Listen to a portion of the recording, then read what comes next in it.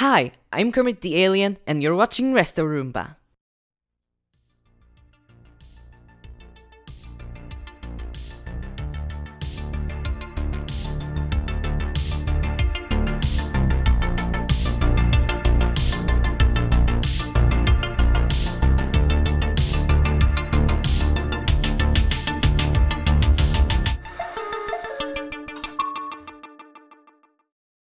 After the challenge, which was the restoration of Space Dementia, it only makes sense to do a smaller project.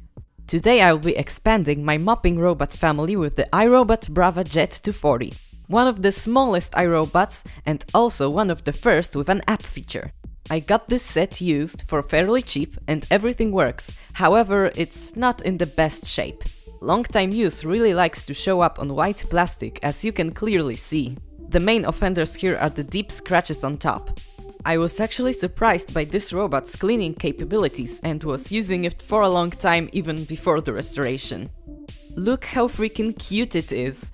I'm really curious though what this cutie is hiding on the inside. Let's find out by taking it apart.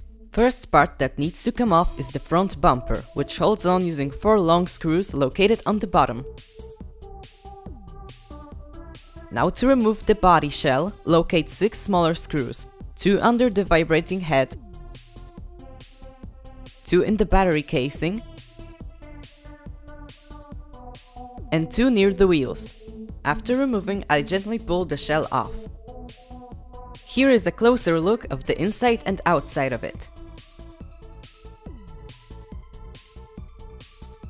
The clear part is used for displaying different symbols on the user interface panel and holds on using 2 small screws. The handle is attached to the body shell and consists of 2 pieces. I use a flathead screwdriver to carefully separate them, which allows me to pull them out. Moving on to the wheels, they both hold on with a single screw.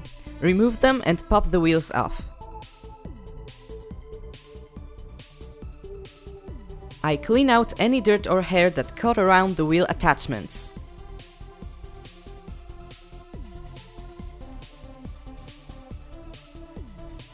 Because everything works and looks good on the inside, I won't be taking it apart any further. So to clean the rest of the plastics or any inner workings, I use a toothbrush and isopropyl alcohol. The parts that I removed were cleaned using my classic bathtub approach. Before I move on to the customization process, let's take a peek inside the robot and see how it works. This is the main board.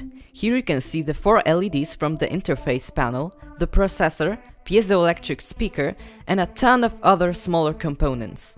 The whole assembly is protected by this thick rubber outline, which protects it from any water that might have leaked inside. Here you can see how the pad ejecting mechanism works.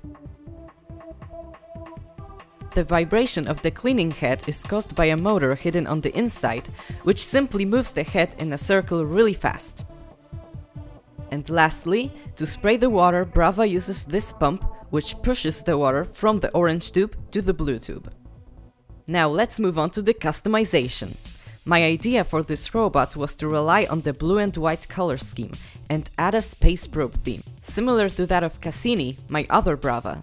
I wanted them to seem almost related, but also have an opposite thing going on.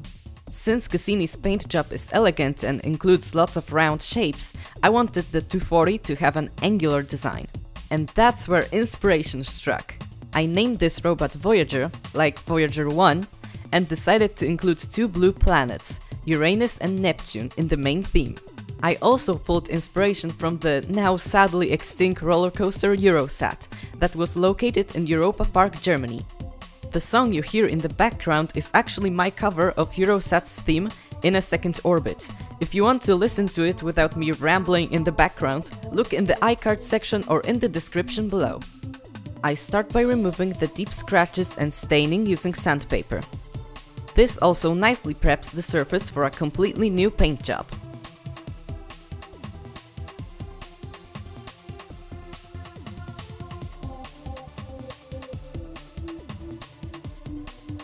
I spray all the parts that will get painted with Mr. Super Clear in UV Cut Flat, so I can sketch out my design before permanently painting it on.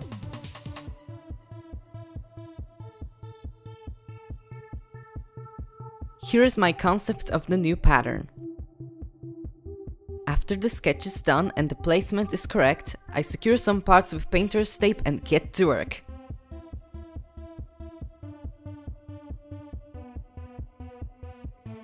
As a fun detail, I painted a simple design on the wheels.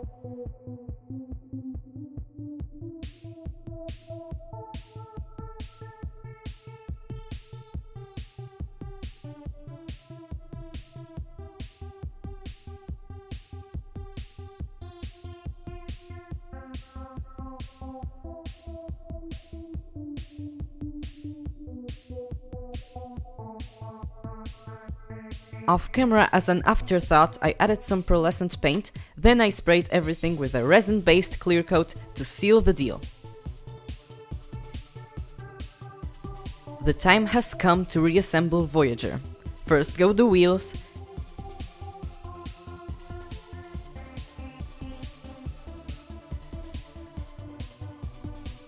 then the handle plus main body shell,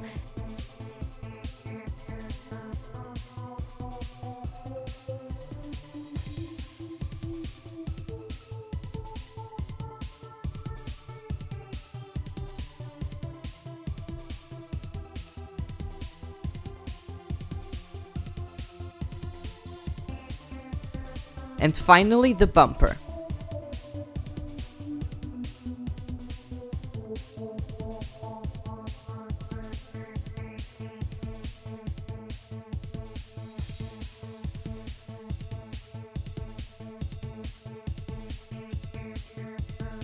To make Voyager even cuter than it already is, I added this tiny bow that my sister made out of beads. And since this is a robot that uses water so it gets wet, I made it a tiny towel that it can dry on when it's done cleaning. There we have it, Voyager is complete. Cue the ending montage.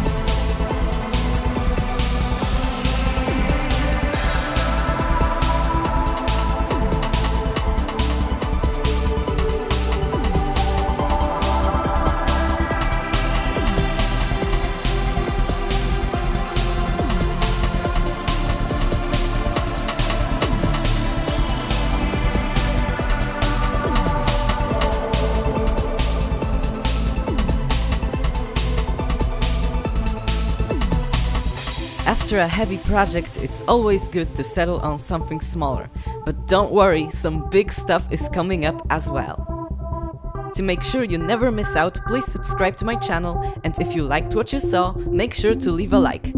Kermit the Alien signing out, peace!